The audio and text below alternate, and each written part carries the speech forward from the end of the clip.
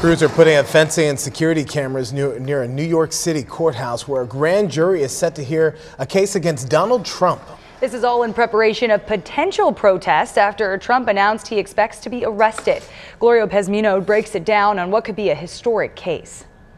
In a Truth Social post on Saturday, former President Donald Trump said he expects to be arrested on Tuesday. I think it's not speculation. It's something that we're hearing. He needs to get ahead of it. While there's no official word yet from the Manhattan District Attorney's office, grand jury proceedings are nearing the end, with the last-minute witness set to testify Monday at the request of Trump's legal team, according to a source familiar with the investigation. This would be historically groundbreaking moves for a misdemeanor to try and bring it up to a charge where you're arraigning a former president. Trump is being investigated for his role in an alleged hush money scheme involving payments made in 2016 by his then attorney Michael Cohen to adult film actress Stormy Daniels. An indictment would be a historic first and could make Trump an even more divisive figure on the campaign trail. It does drastically change the paradigm as we go into the 24 election. Echoing his calls for action after the 2020 election,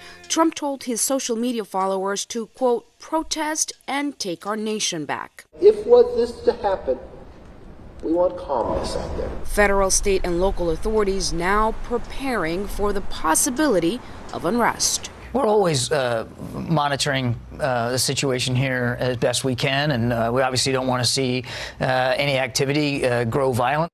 In New York, I'm Gloria Pezmino reporting.